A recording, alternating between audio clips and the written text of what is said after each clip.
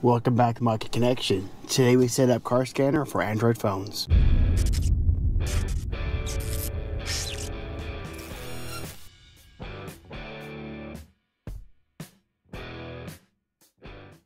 So before we get to the setup car scanner, you're going to need to get an ODB2 sensor first. I have two here.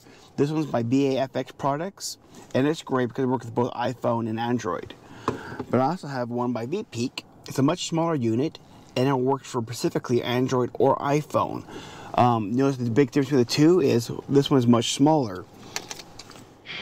So your ODB2 port is located down below and to the left. And we get our big old BAF product ODB2 scanner. You notice it sticks out quite a bit. So if you're driving, it's possible you can kick that and cause some damage to your car. So for our purposes, we're not going to want to use this guy. We want something nice, small, and compact. And that's where the Veepeak comes in. You see, when we plug this guy in, it sits in there, nice and out of the way. But from my position here, my foot is not going to basically hit against it and cause damage accidentally. So now with our small compact ODB2 scanner installed, it's time to go and download the car scanner app. So the first things first, you need to go to your Google Play Store and you're going to search for car scanner. And the first thing pop up should be the car scanner ELM OBD2 by OBZ. Once you find that, click install. This is a free app, but they do have a pro version you can buy for $2 or $3, which I currently do have. So once we get into the app, we're going to click connect. We're going to allow permissions, hit next and allow. And now make sure we're connected via Bluetooth, and connection profile needs to be set to Ford Mach E /F-150 Lightning. Hit OK. Then we're going to click next. Now this should automatically connect your ODB2 sensor. If it does not, try pairing it with code 1234.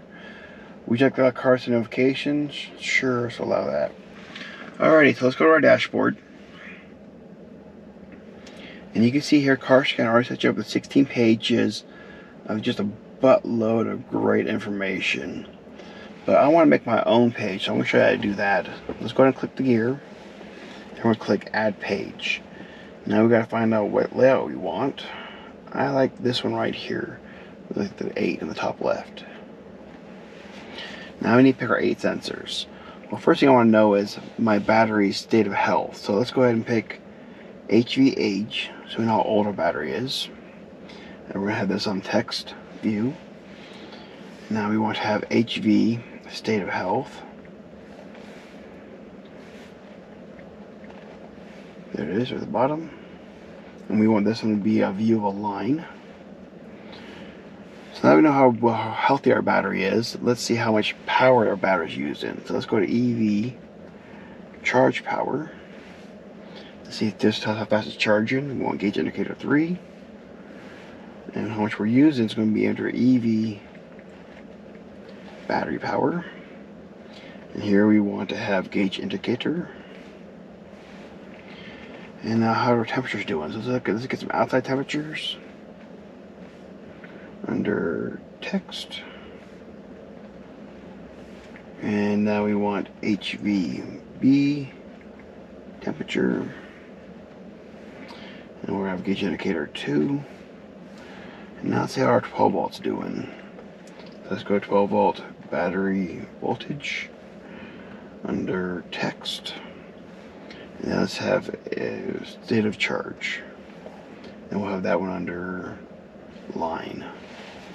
And those are our 8 sensors. Go ahead and take a look at that. Hit OK.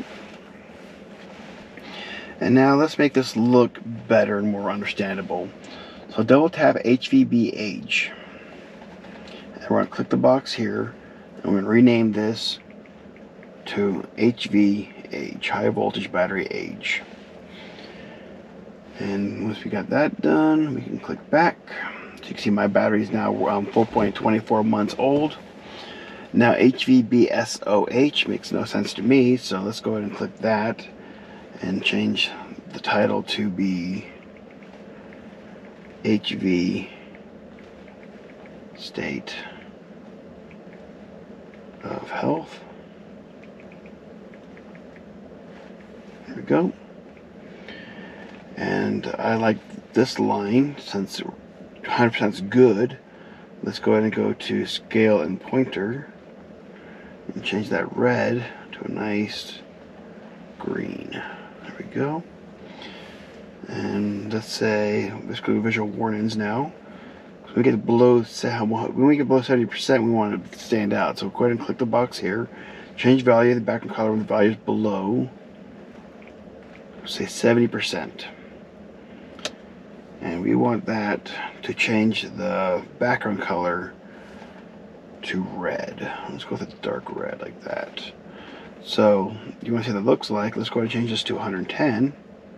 And boom, you see it changes the red up here. So let's go on that back to 70. Hit back. There we go. Okay, good. And now we want to go to our charger, which we can't ever charge below 0. So let's go ahead and change this. First of all, go to sensor properties. Change from horsepower to kilowatts. And now we want to go to scale and pointer. Minimum, make sure you're at 0. And maximum should be where your car can charge at. The Mustang Mach E will maximum charge at 150. EV6, I think it's 300. So whatever your car's maximum charge rate is, change the maximum to that here. There we go. And now let's go to HV battery power. And I want to rename the, okay, again, just go to sensor properties. Default value is HP, so make sure you're on kilowatts. And I want to use a custom title. We're just going to call this one HV battery power, because we know it's an EV. Let's go make that down. Let's go to scale and pointer. And I want some to 300. I'm going to go ahead and just do minimum. I'm going to do 150. You can do 300 or you can do 150. Because I figure my maximum charge is 150, so I'm just going to make 150. But we can use 300. And now I want to show blue line, but I want to change this blue line to be a green line. Let's do that. Our blue line is going to start off at 0 because this is our regenerator brake in here. So let's go to regenerator brake into minus 150. There we go. And now let's go show red line. This is the power we're using. So again, we're going to start at 0. And we're going to finish off at 150. And there we go. And that looks good. So let's go visual warnings. Make sure this is checked here. Cool. That looks good to me. So now let's go to out temperature. Double tap. I'm going to rename this to be outside temperature. And if you're not America, go in here and change this to whatever you want. Celsius, Fahrenheit, Kelvin. Again, it's under sensor properties down here at the bottom. I'll keep mine in Fahrenheit because I'm in America. And then let's head over to HVB temperature. And we're going to rename this to be HV temperature. And again, if you're in anywhere else in America, go ahead and go here and change the to Celsius or Kelvin. I don't know why you use Kelvin, but you have that option. So now we renamed it. Let's go to scale and pointer. And I want my minimum to be 0. Oh, sorry. Scale and pointer. My maximum, since I'm using Fahrenheit, my maximum I want to be 120.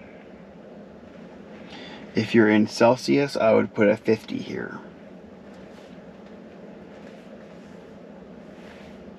Okay.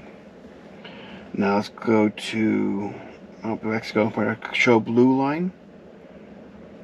And I want to pick the color green again. Because we want, and we're going to be good from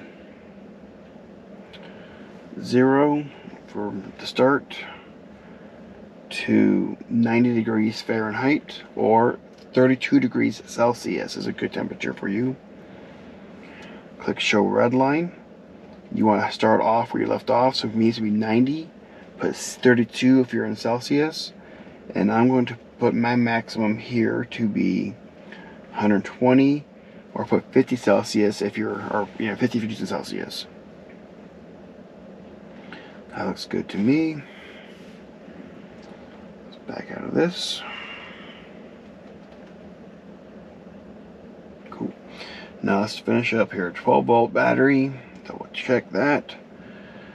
And we want to go to visual warnings, and we want threshold above and below. So we want threshold above. When it's above 15 volts, we want it to go red, and when it's below 12 volts, actually let's say 11.5 volts, it'll go red as well.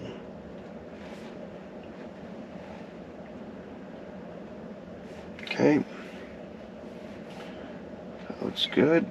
Okay, so now let's go to our 12-volt battery state of charge. Double tap. We're going to rename this one to be 12-volt state of charge. Focus on. There we go. And I want that red bar to be yellow. So let's go to scale and pointer. Click the right bottom one. Let's pick a nice yellow for that.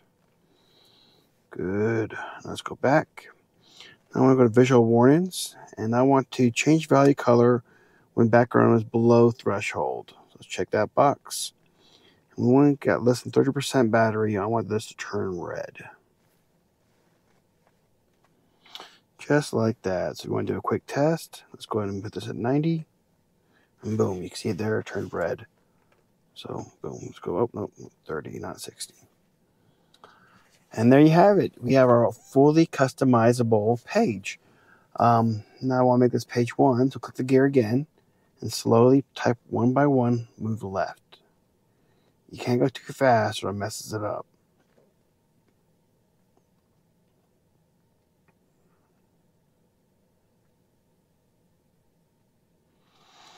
Almost there.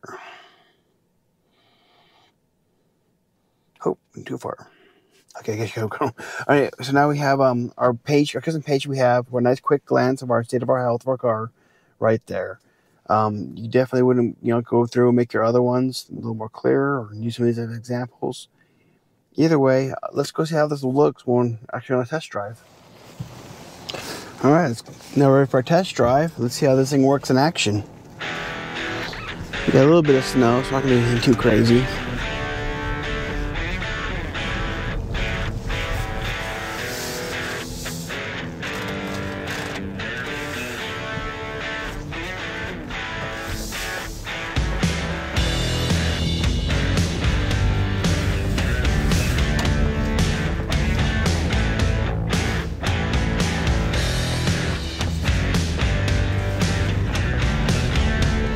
You can see our kilowatts going up to about 27, 28. We're just driving. Pick up speed. There we go.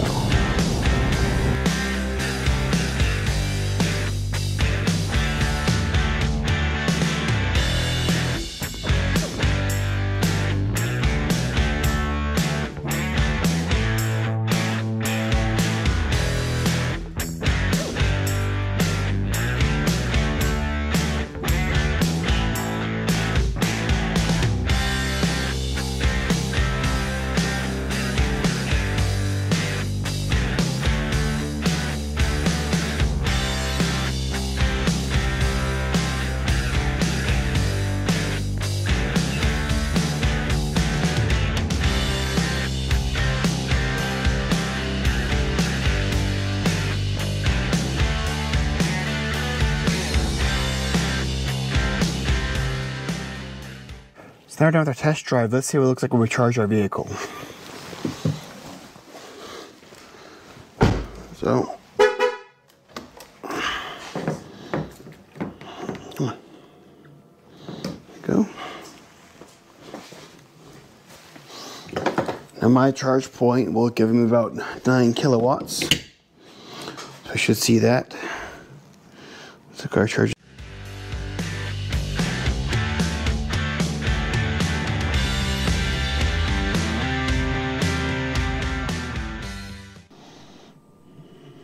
There we go, 9. So we have a good charge. Now my charge point's working. So overall, like I said, for $14, I definitely recommend buying one of these OBD2 scanners, because when you need one, you're really going to want one, and it's just nice to have.